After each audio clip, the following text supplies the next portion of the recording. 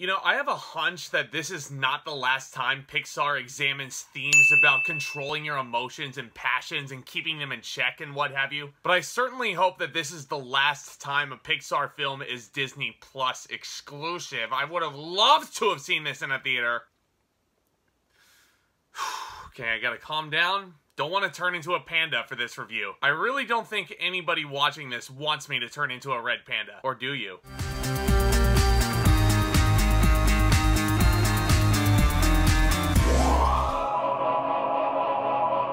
Turning Red is the latest addition to the storied canon of Pixar Animation Studios. I finally got a chance to check it out this past weekend, and let's just say, going into this film, I really didn't know what to expect. This was directed by the same person who brought you Bao a few years back. That's the little short that aired before Incredibles 2. And Bao is still the most terrifying thing I've ever seen in my entire life. Yeah, you can take back your Exorcist. You can take back Quint getting devoured alive in Jaws. There is nothing more terrifying than Bao. But I'm actually very glad that this director, Domee Shi, got to lend her talents to the feature-length department for Pixar. And we follow 13-year-old Maitreyi, who is torn between being her mother's obedient daughter and the chaos of her youth, going to concerts, crushing hard on the boys in her class along with her great friends.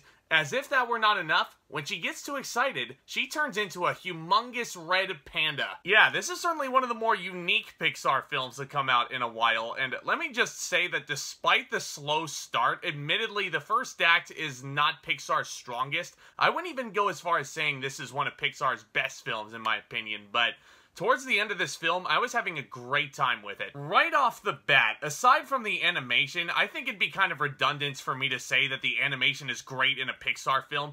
If Pixar's name is on this title, you probably know that this animation is going to be great. But one thing that I would like to add, if there is any positive for Pixar films being exclusive to Disney Plus right now, the past three, Soul, Luca, and now Turning Red, they've all gotten very experimental with presenting us different types of animation within their beautiful, typical colors. Y'all remember Soul had those 2D admin type characters in there who were really, really fun. Luca got to experiment a lot with like the Studio Ghibli style. Turning Red does get a lot of like anime manga style moments in there, some of which involve some cute little kitty cats, and you can just tell in the eyes right there. The style of the eyes was a dead giveaway for me. It was very, very different, unlike anything I've seen from a Pixar film at that point, and I think it worked. Not to mention, I agree with Maitreyi, I really wanted to cuddle those kitties so bad. And for the most part, the characters in Turning Red are very, very relatable, especially our main character, Maitreyi, who is very, very fun. This is a coming-of-age film first. Maitreyi is in middle school, which was a very trying time for a lot of us, I'm sure.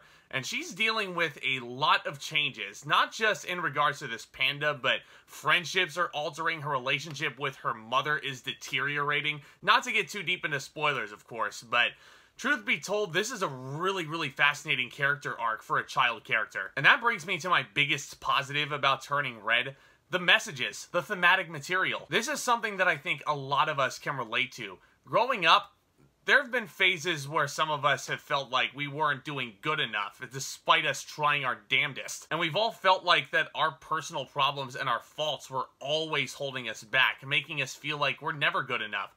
Turning Red really examines that a lot deeper, and it does so in a very heartwarming way. Wasn't really something I was expecting going into this, for sure, but I gotta give these filmmakers credit where it's due. Turning Red really hit me in the feels, especially towards the end of this film. The mother-daughter relationship in this film, gold. We don't really see the mother-daughter love story done enough in movies like this. Brave is another film that comes to mind, also ironically enough from Pixar, that really examines the mother-daughter love story so well.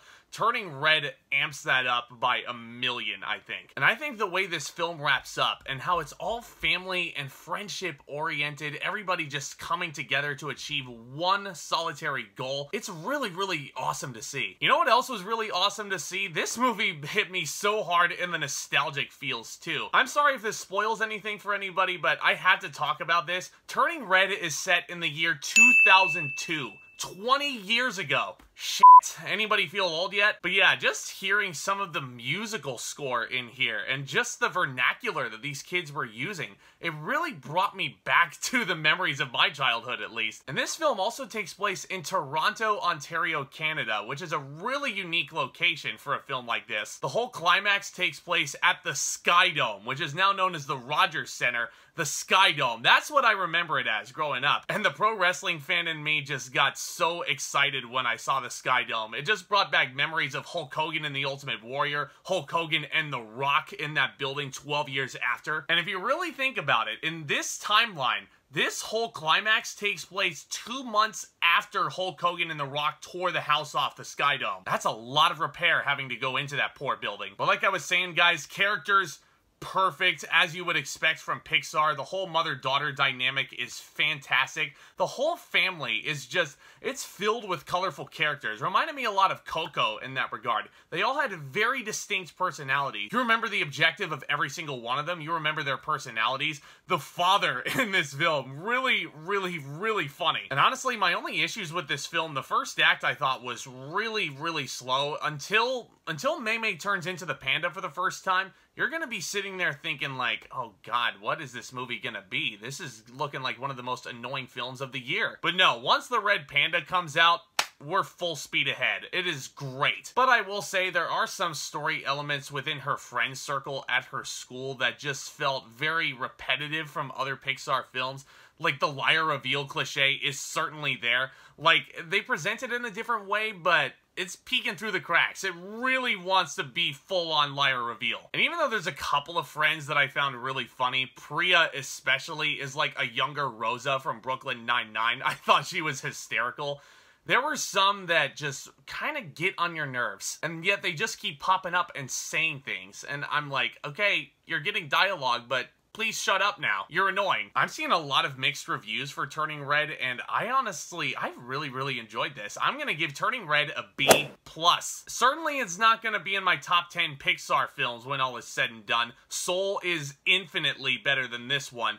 It's probably around the same level as Luca. I think I prefer Turning Red just a smidge over Luca if I were to really think about it right now. But this is honestly one I wouldn't mind watching again. It's honestly one I wouldn't mind showing the younger members of my family. And I think thematically, this is one of Pixar's stronger efforts, especially lately. It's got a fantastic message for young people. And on the other side of the coin, the adult message relating to the main theme of this film, it really hits you, man. Once you become a parent, Turning Red is almost a cautionary tale in a lot of ways. But of course, guys, I'm just starting the discussion. These are all just my opinions. Let me know what you guys thought of Turning Red down in the nifty comment section below. Did this crack your top 10 Pixar films? You guys all know I love discussing all new things, movies, and entertainment with you guys, but seeing your guys' feedback and getting to talk to you guys more and more, it just makes things all the more fun for me. And if this is your first time visiting the channel today, what the heck are you waiting for? Go ahead and smash that subscribe button as hard as you possibly can with that notification bell right next to it. You know, so that way you can stay in the loop.